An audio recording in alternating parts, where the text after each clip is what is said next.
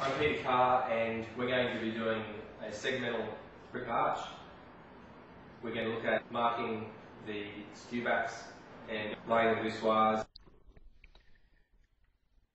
We're going to lay the first ring now over the arch centre.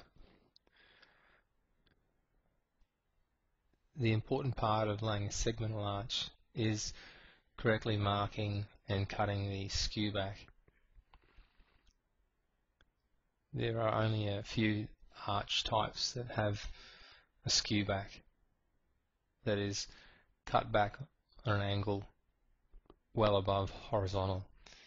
They are a flat arch, also called a jack arch, a camber arch, a segmental arch. Arches such as the Roman arch or semicircular arch, Gothic arches, do not require usually a brick to be cut. Another arch that may require an angled skew back is a parabolic arch. Now, as you can see, when the first voussoir is laid, the brick that's laid into that voussoir will be cut back. That angle there is the skew back.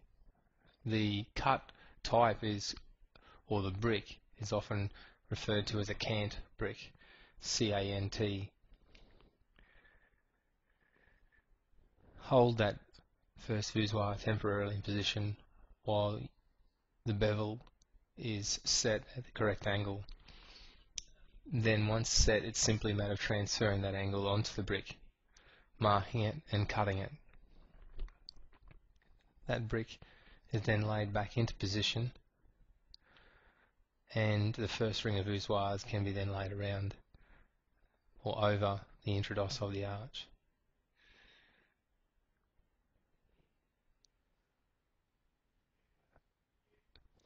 It's also important to remember that gauge will have to be marked over the arch centre.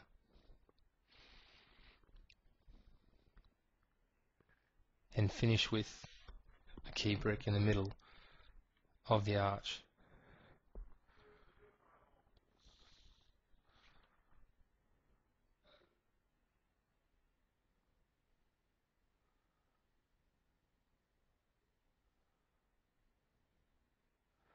Be accurate with the marking and the cutting, as it's critical that the creeping joint is kept neat over the top of the second ring.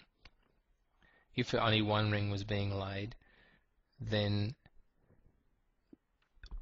a distance of 120 millimeters could be measured back along that skew back angle before being cut in the other direction over the first ring. On this occasion, however, we'll be laying two rings, in which case the brick that's just been laid will need to be cut.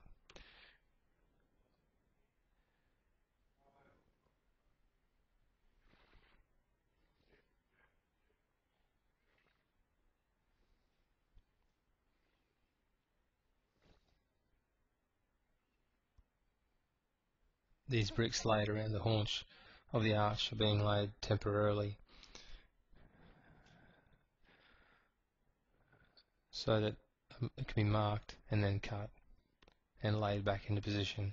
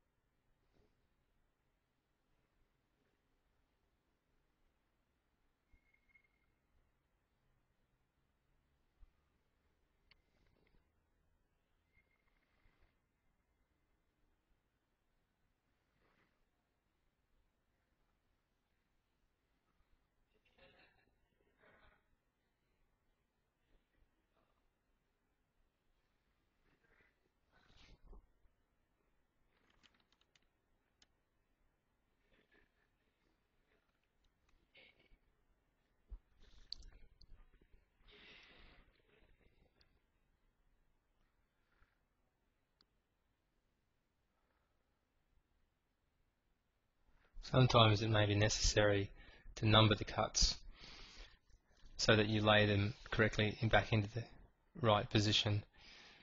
With so few cuts, however, it should not be necessary to number those cuts.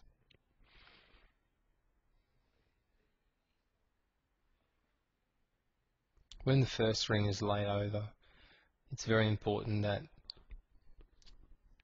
the voussoirs are laid with a full joint.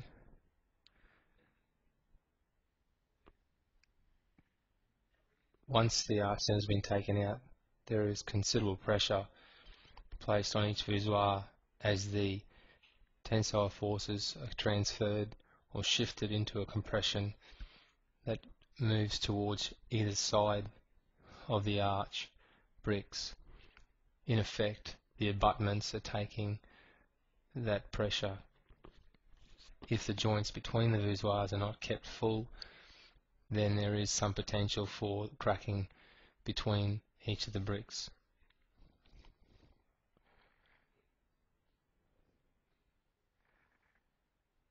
Depending on the tightness of the curve or the radius used to mark out the arch template or arch center, it may be easy to use a compass or a set of dividers to mark gauge around the introdos. That is, rather than a ruler or tape.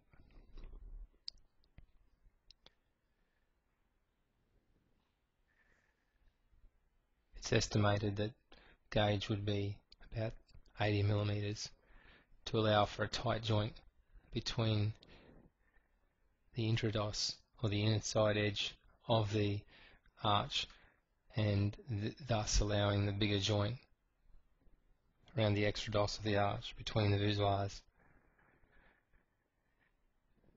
Remembering that this particular arch that's being laid is not a gauged arch, and in fact is a rough arch or an ungauged arch. The bricks are not cut with a tapered edge or with a V shape, but the joints, the perp joints between the bricks, take up that V joint.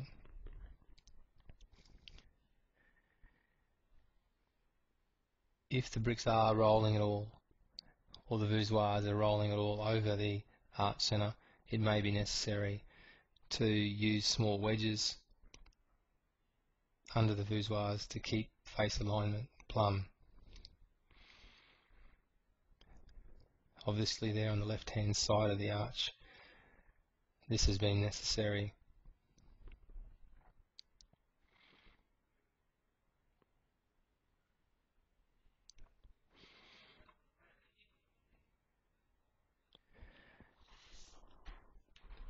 The voussoirs need also to stay perpendicular to the striking point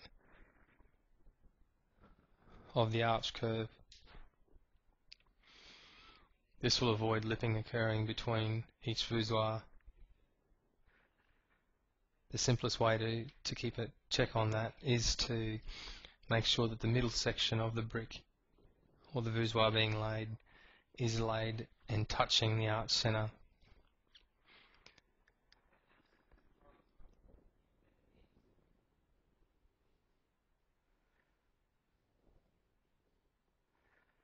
It's good practice to check that the last 2 or 3 bricks fit by holding them in there dry, so that you can either open up or tighten up slightly in the last couple to be laid.